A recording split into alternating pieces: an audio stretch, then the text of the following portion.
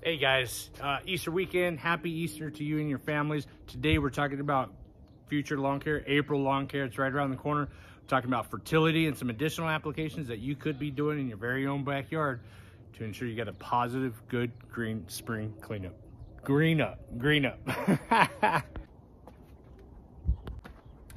Hey guys, how you doing? Chris Raw at Sun City Lawn Care here in El Paso. And look at this yard, guys. Tell me something. Does that not look like crap or what? All them patches and spots, we are here to remedy that problem. That right there is primarily from the dog pee spots from when I had the overseeded the ryegrass. If you guys have been following my channel, what I'm showing you is the transition period from a winter rye back to a Bermuda lawn, okay? Some of y'all are probably looking at this and wondering what the heck is going on with that yard. Well, you guys got to watch some of my previous videos to really understand what's going on. Normally, early February, I spray out my ryegrass. I use a selective herbicide to target the ryegrass so that it starts to die back and then allowing the Bermuda to come out of dormancy. This year, though, this video, these past couple of videos, what I've been doing is showing you an alternative method to removing the ryegrass and allowing the Bermuda to come out of dormancy. And the way we've been doing that is through mowing. The reason why is because I get phone calls every single April with clients who've installed sod back end of the 2023 season, November, December, January, February of 2024. They've got this nice dark green lawn and then it dies, okay? And the Bermuda just dies along with it. The reason for that is because they allow the ryegrass that they planted with the new sod to stay too long. It mats over as it starts to die in our El Paso heat, okay? As it dies, it mats and it flattens and it suffocates and chokes out the Bermuda grass underneath it, okay? What I've been doing is trying to teach you guys how to remedy that problem. The method is by mowing it out, okay? So I've been mowing as often as I can, as low as I can, basically just scalping it. And if you recall, in part of our early videos, this area right by the pool, okay, this little spot, I'm gonna zoom in here in a second. This little spot did not germinate last season for my rye overseeding. And it is the greenest spot in the yard that is 100% Bermuda. So as you guys can see, going back, just kind of zoom in here, a lot of patchiness from where the dogs were burning the ryegrass, okay? And as we zoom in down here, this is where the ryegrass did not germinate. This is all Bermuda grass right here. This is a hybrid Bermuda. It's very dense, very thick. Here's some remnants of some of that rye. And underneath all this, there is the Bermuda grass that's coming out of dormancy. There's sprigs all over the place. And we can just, you know, you can see it. Okay. There's a combination right here. Some of the rye with some of the Bermuda. There's some more of the underlying Bermuda coming out of dormancy. So again, the concept is to get rid of that ryegrass manually by mowing it low. You guys that have got that sod installed at the later part of the year or early 2024, you are going to experience problems if you do not start mowing low. Put your bagging system on your mower, bag all those excessive clippings. You want to purposely start to stress out that turf, okay, to allow the underlying Bermuda sod to come out of dormancy. Here in El Paso, Texas, for those that aren't local, Bermuda typically comes out of dormancy the 2nd to 3rd week of April. That's when we got the consistent 70-degree soil temperature ranges where Bermuda starts to, again, come out of dormancy and start to thrive. So today's video, what I'm going to do is what is the next process, okay? In addition to mowing low, scalping, bagging that ryegrass and hauling it off to allow the sunlight to penetrate down to the turf, heat up the soil, and bring the Bermuda out of dormancy, we are forcefully going to expedite this process with, you guessed it, fertilizer, guys. Now, this right here is not what I normally use, which is ammonium sulfate, okay? In the past, again, if you've been watching my videos, I teach homeowners how to lower their pH with the use of a specific fertilizer, particularly a 2100 ammonium sulfate, okay? Today, what I'm going to be putting down is a 4600, which is pure urea. It's pure nitrogen, guys. I am forcefully going to push the rest of this ryegrass. I'm going to push the growth so I can mow it out faster, right? I'm going to increase my mowing frequency by pushing the nitrogen, by pushing the growth, and that way it gets rid of this rye and to allow the Bermuda, okay? So I'm doing this on purpose, okay? Now, let's talk about the fertilizer, okay? Because this time of the year is where you should be starting to fertilize your lawn.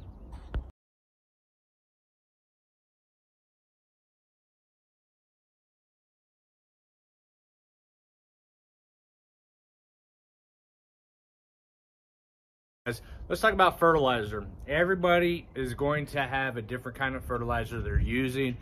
They're going to buy a different kind of product. Some of you guys are going to go to the big box stores and you're going to grab a bag of fertilizer because it says bag of fertilizer. It says fertilizer on it.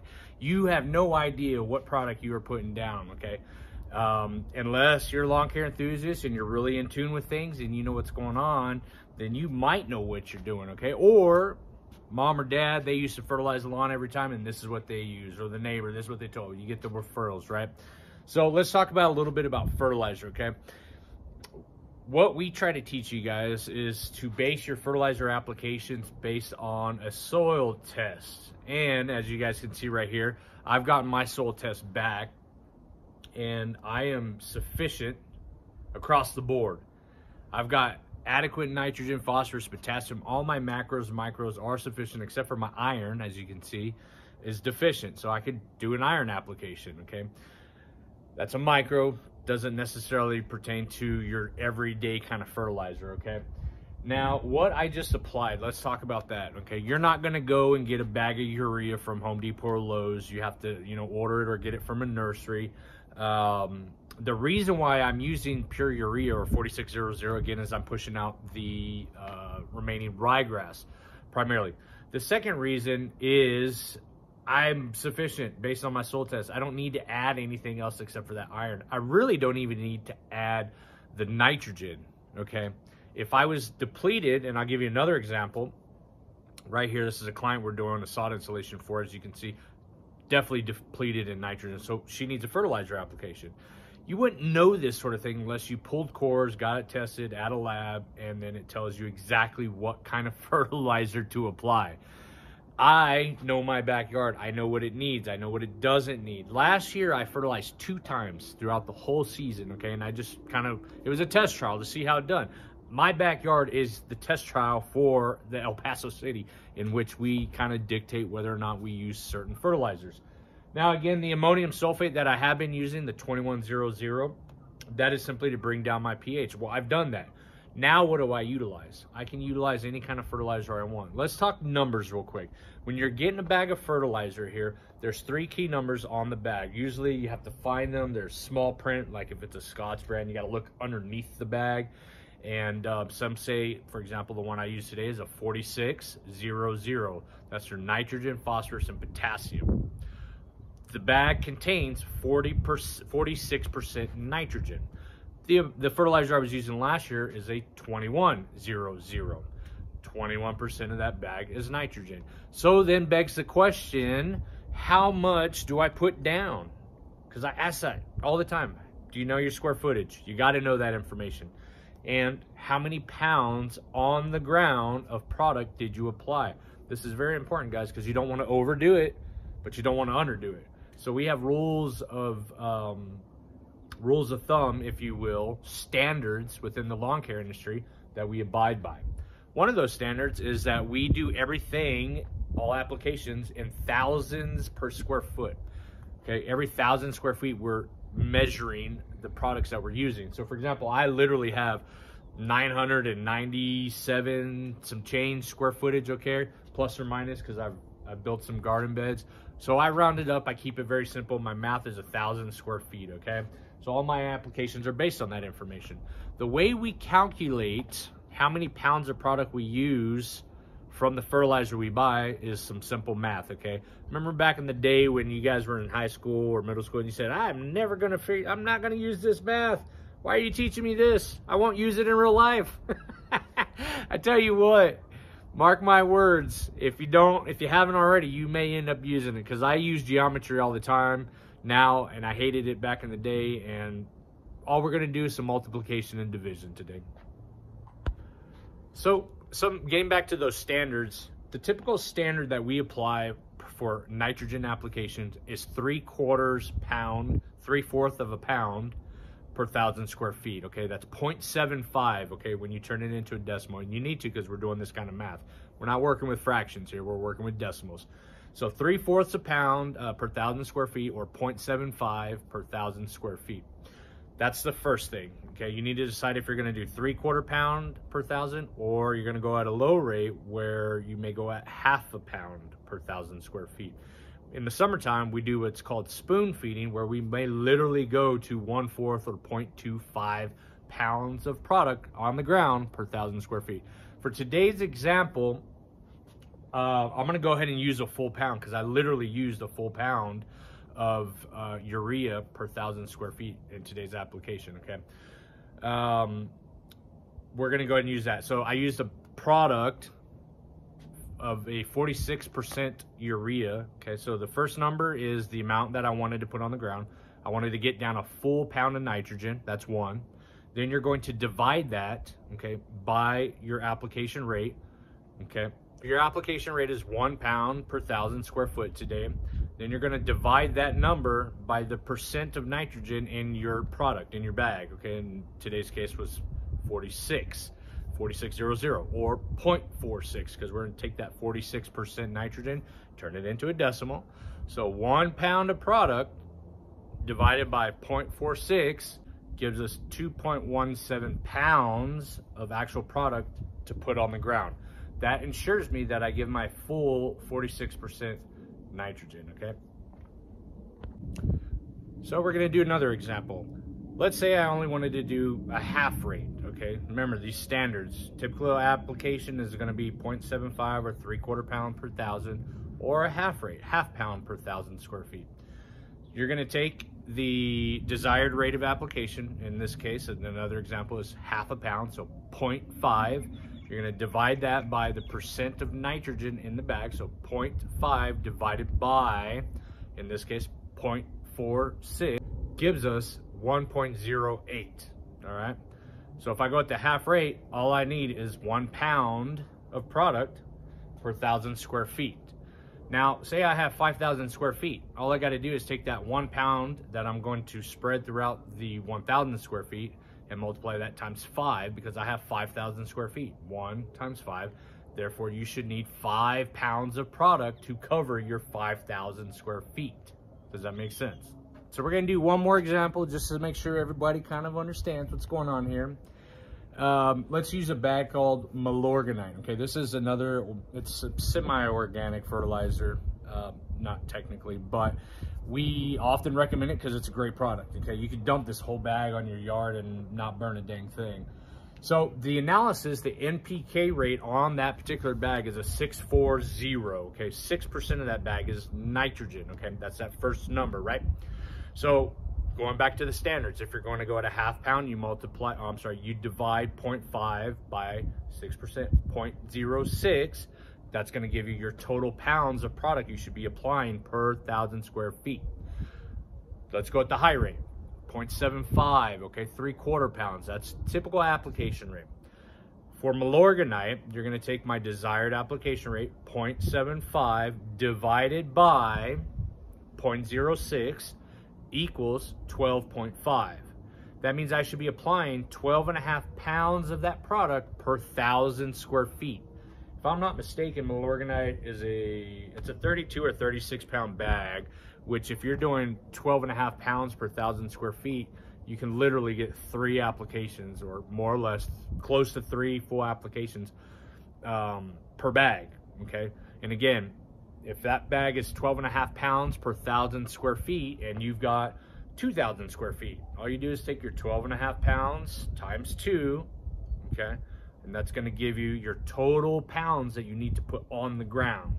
If you've got a 5,000 square foot, 10,000, all you do is take that 12.5 pounds and multiply it times 5,000 square feet, or 5, okay? 12.5 pounds times 5. and that's going to give you the actual pounds on the ground you need in order to get that percent of nitrogen, that 0.75 or 3/4 pounds of nitrogen per 1,000 square feet. Hope that fertilizing kind of makes sense, and if it doesn't, leave me a comment below and I will help you decipher your own fertilizing product you're using.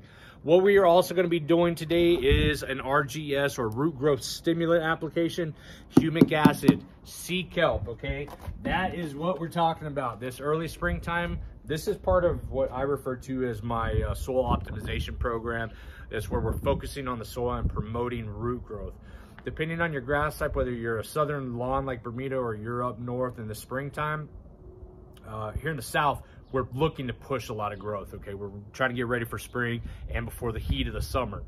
If you've got like a northern grass type and you're in that transition zone or up north and you're dealing with turf type tall fescue, for example, in the springtime, you really don't push a lot of growth, okay? Because you're gonna end up stressing it out before the heat of the summer. Because in the summertime, you gotta remember those northern grass types, they kind of go into a semi-dormancy period. So there's no reason to push a lot of growth, okay? So you might wanna go on those half rates if you're doing that fertilizer. But the RGS, you can apply that any time of the year. Root growth stimulant, we're focusing on the root development, which my backyard needs, okay? And it's not a fertilizer application. It's humic acid and sea kelp. These are some things that you could be applying right now as we're approaching April, instead of putting down fertilizer, if you don't need to put down fertilizer based on a soil test. And the additional product I'm going to be using, and by the way, I'm not a sponsor for any of these products. I love these products. I've been using them for years and they work. Okay, this is literally called Foreplay. This is from Eco Gel. Okay, this is what I use to save on my watering bill right here. Studies do state up to 50% saved on your water output. Okay, I've done a study 1 year, saved hundreds of dollars. Okay, I continue to use it. I put it down about 3 or 4 times a season. We got some rain, some cloud coverage today, and I'm hoping the product gets watered in. If not, I'm going to irrigate either way. How to apply that product, I'll put a link somewhere where you can go and watch that video. And if you guys need any of these products, I'm not affiliated with them, but I'll go ahead and make it easy for you guys and just read the description. Outside of that, springtime, Bermuda, start pushing growth. Get out there and start mowing. Fertilize if you haven't fertilized. Get your irrigation system operational. Fix your sprinkler heads if you need to. This is spring lawn care. This is April, coming up on April lawn care. That's all I got for you guys today. If you have any questions, feel free to leave me a comment below. And as always, don't forget to hit that bell notification, that subscribe button, and stay tuned for our follow-up videos and the transformation of my very own backyard.